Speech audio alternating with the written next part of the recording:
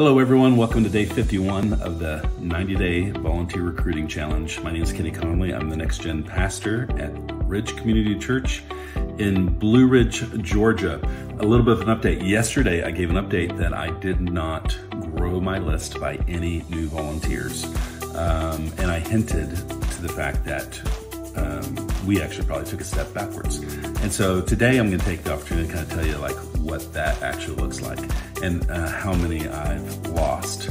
And so I'm doing a little subtraction today, which is frustrating and disappointing. But like I told you before, every time I gave an update, I gave you a total number of people that I added to my list. And I told you the fine tooth comb number of like what was a realistic number.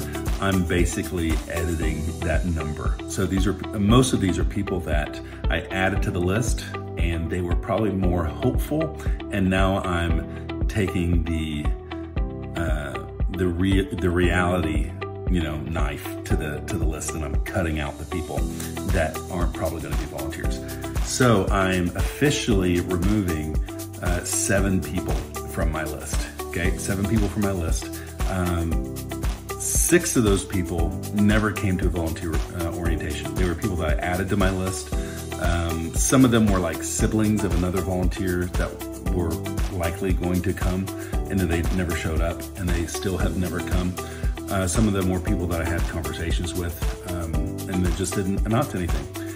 One of those 7 actually came to my very first volunteer orientation. It was a 6th grade, new promoted 6th grader who was very interested in serving, but could never turn in the application, never filled the application. Multiple attempts made to get them over that line, and it never happened.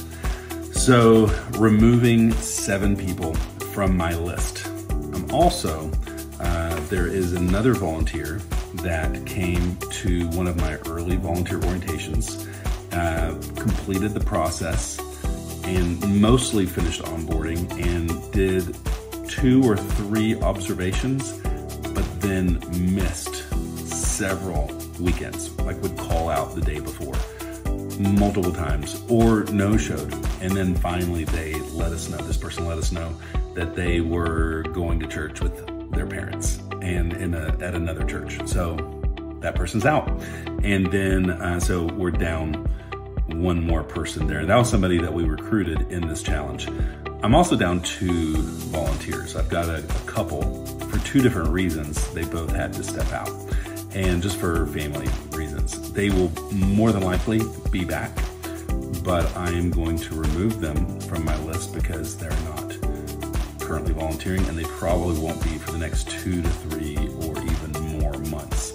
So pretty big step. So for the challenge, 2 of those volunteers were current volunteers that stepped away. That doesn't really affect this challenge or this list. That affects my original volunteer recruiting list. But 7 people, or no, it's actually 8 people, because 1 volunteer mostly made it through the onboarding process.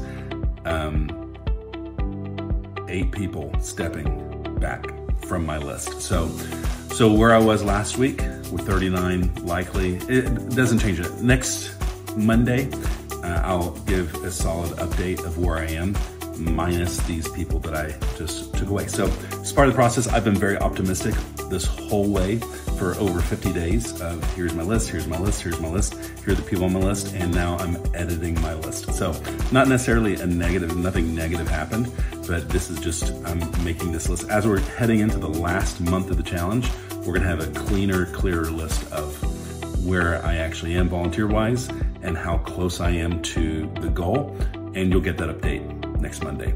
So what about you? What does your list look like? How's it coming? What's the real list and what's the optimistic list for you?